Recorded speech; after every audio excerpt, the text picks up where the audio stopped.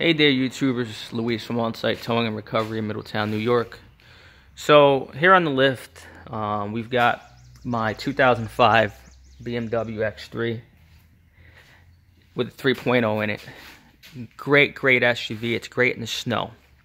But for the last year and a half, we're getting a funny vibration in the cab.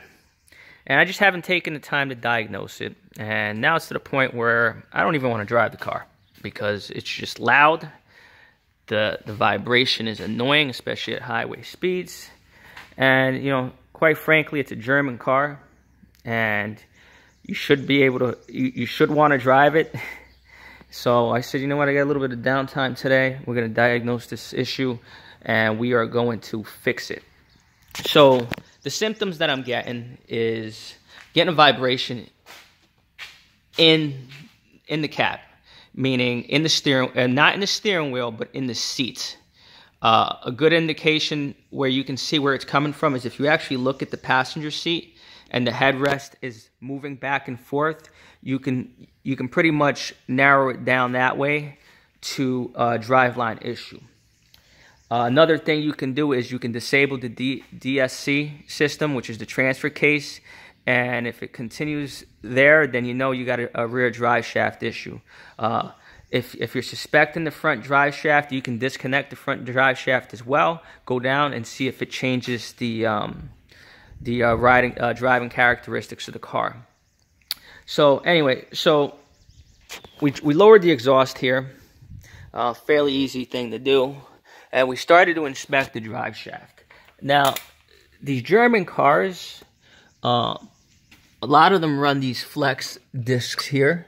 I think they got a specific name, a Gibo or something is what these discs are called. And a lot of times they'll crack, and you'll get a little bit of a vibration, or you'll get a clunking in the driveline.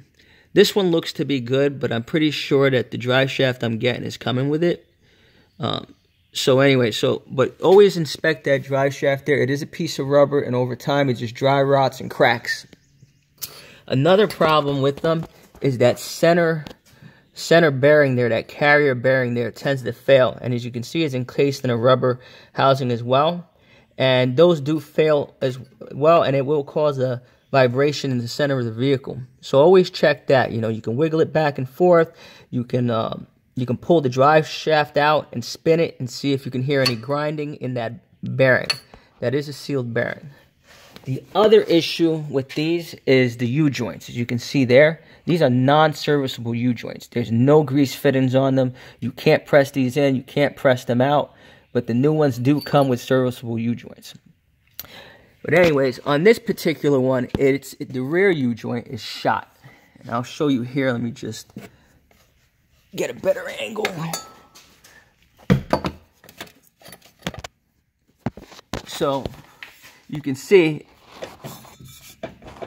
the amount of play that is in that U-joint. So that U-joint is done. You can see the clearance issue too here. There's really no clearance there. And you can see the clearance issue up here. So this thing is a complete failure. So I ordered it from Napa, which isn't exactly the cheapest place to order it from. You can find this drive shaft on eBay or Rock Auto for about 350 bucks. Unfortunately, I don't want to wait a few days. I just want to get this done and over with. And it comes with the center bearing, the flex discs, and everything. And here's the front drive shaft too. That is the same deal. You know, it's not a serviceable drive shaft. No grease fittings. And those do go bad as well. This is a common problem with all BMWs, all-wheel drive and the rear-wheel drive ones. But I think you tend to have more issues with the XIs and the X3s and the X5s with this kind of problem. FYI, too, if you're going to go to the dealership, this job can run you a couple $1,000s. It's a fairly simple job. This is something you can do in your driveway. I highly recommend not going to the dealership unless you just feel more comfortable going to the dealership. But, you know, it's a fairly easy job. All right. And that's pretty much all I got for you guys. Hit like and subscribe. I'm going to be doing more mechanical videos once I get some time to actually film this stuff. And we're going to continue on with the towing videos as well. Alright, hit like and subscribe, and thanks for watching.